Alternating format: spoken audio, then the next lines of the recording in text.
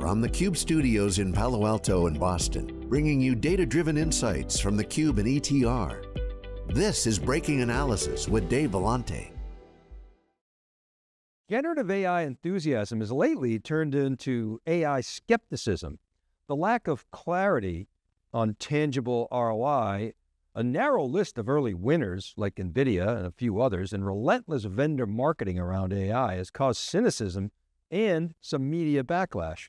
But the reality remains that we have entered a new era in technology innovation that has a very high probability of transforming industries, public policy, company leadership, and the related fortunes of individuals and organizations. Moreover, 97% of leading GenAI adopters report that they're achieving tangible benefits from GenAI. Adoption is relentlessly on the rise, and nearly 2 years in, is poised to begin throwing off enough cash that will further heighten the mandate to apply AI to drive business results. As such, we believe that as we exit Q4 into 2025, the demand for AI solutions will continue to occupy the headspace of business technology pros. Hello and welcome to this week's theCUBE Research Insights powered by ETR. In this breaking analysis, we highlight fresh data from the latest ETR drill down survey on generative AI to look at the adoption rates, the production use cases, ROI expectations, the benefits that organizations are realizing, and current spending patterns. Now, the media is accentuating the lack of clear ROI.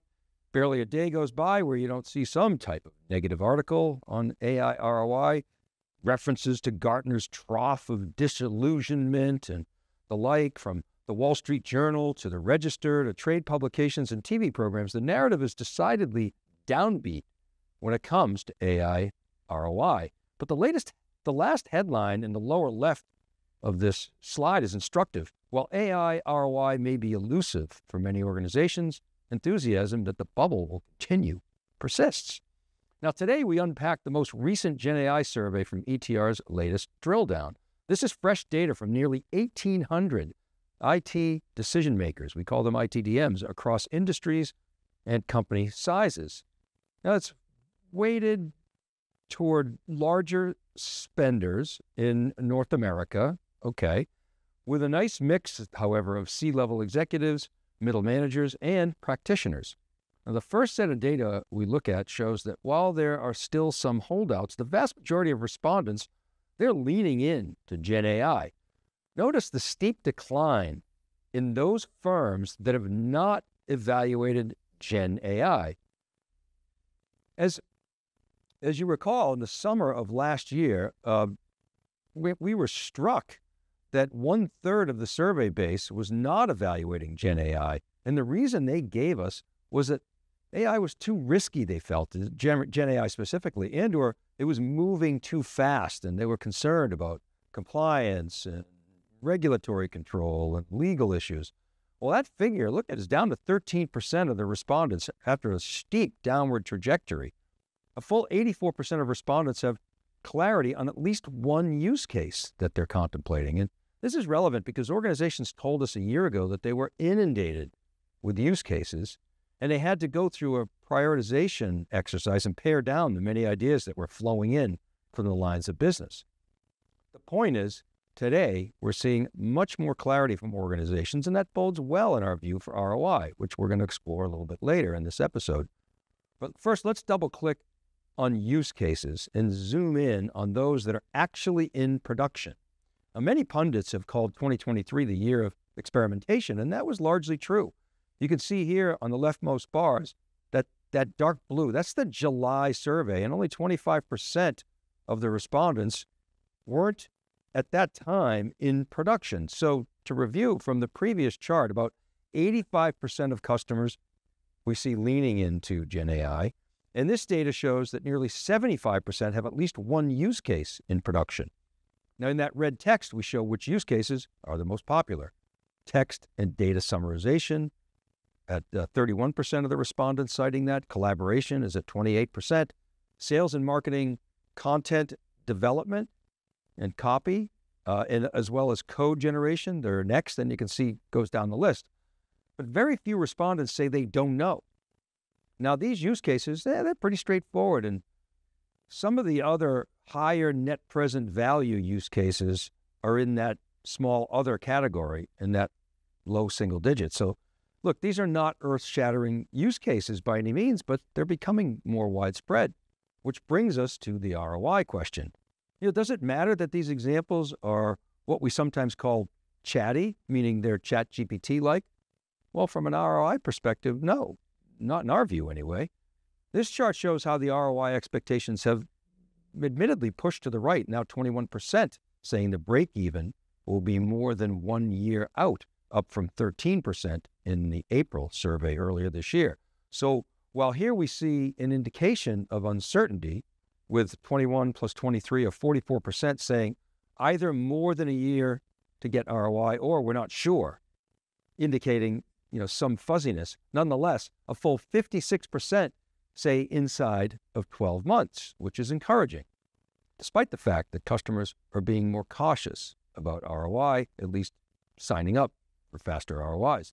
Look, that's the nature of these new waves. When the surf's up, like it is now, you got to grab your board and see which waves look most promising. It's got to get out there because your competitors are out there competing for the best rides. And as Pat Gelsinger famously said on theCUBE, if you're not riding the waves, you're going to end up as driftwood.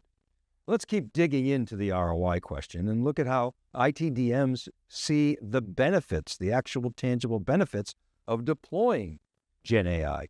98% of the respondents in that previous chart answered this current question, i.e., what benefits are you seeing?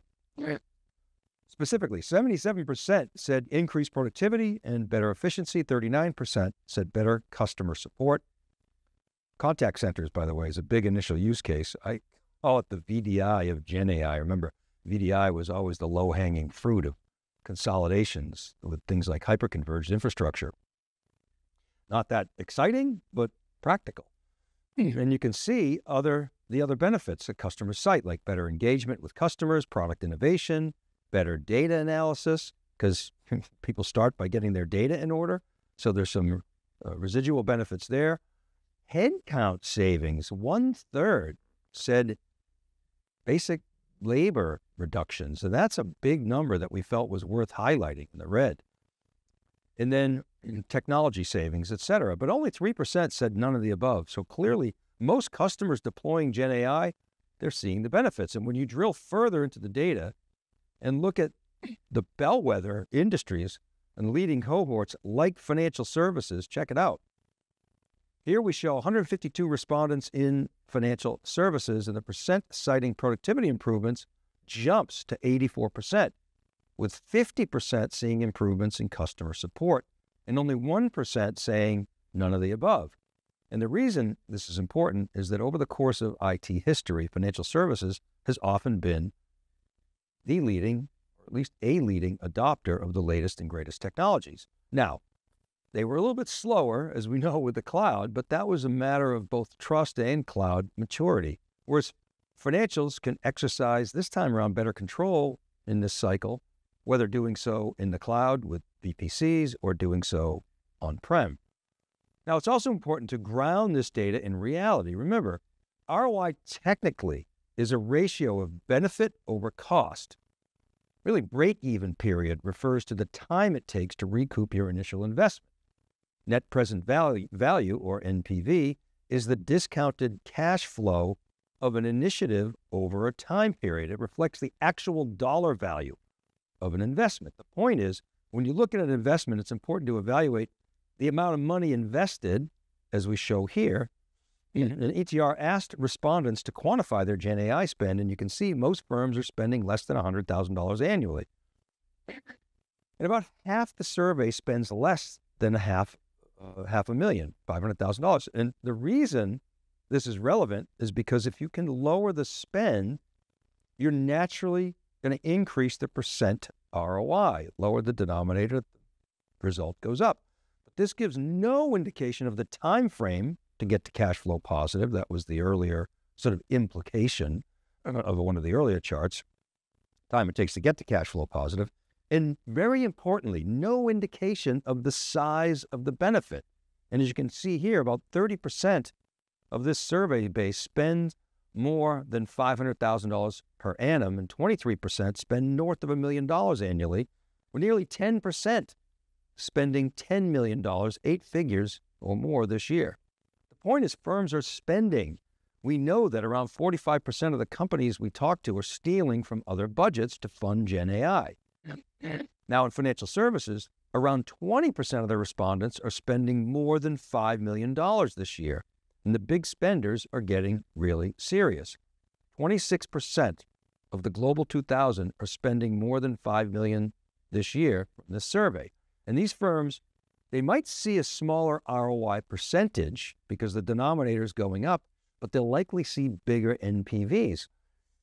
And they will set the pace for future investments. It may take longer to get those paybacks, but the numbers are going to start to get big, we think, especially as and if these investments start to throw off cash and enable gain sharing and reinvestment.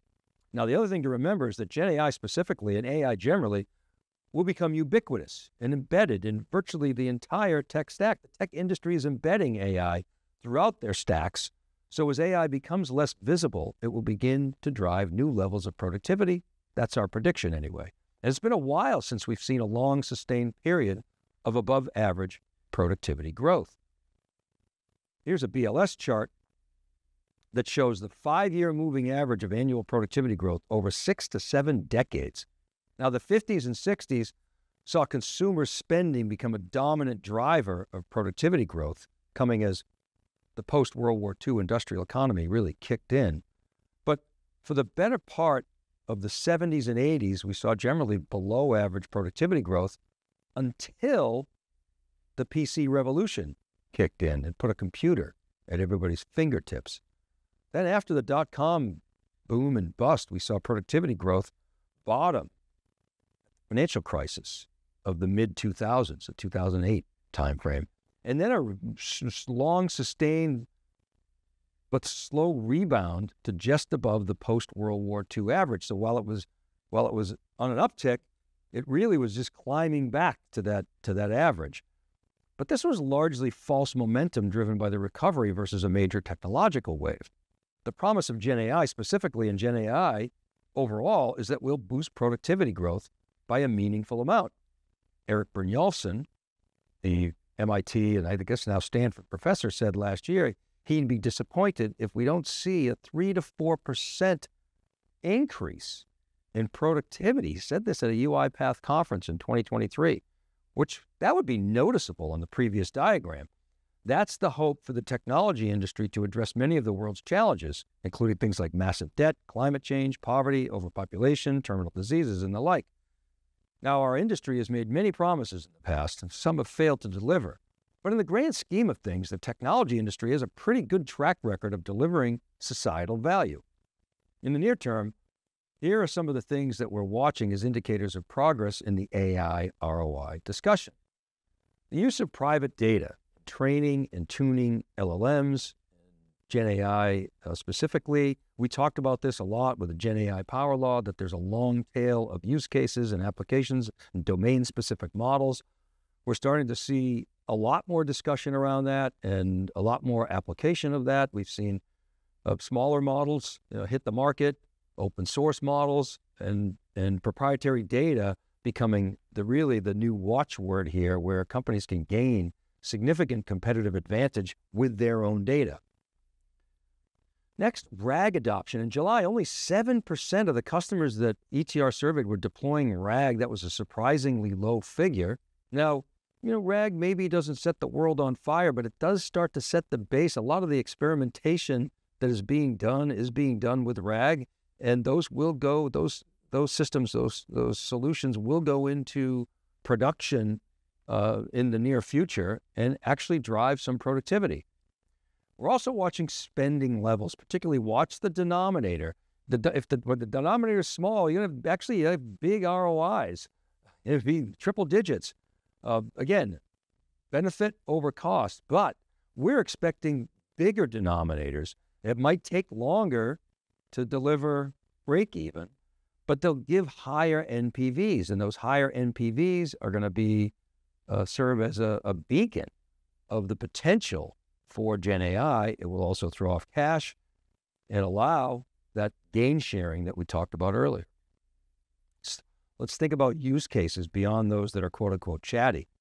Drug discovery, novel climate solutions, like, maybe reducing carbon's not the answer. Maybe AI will help us figure out ways to take carbon out of the atmosphere, as an example.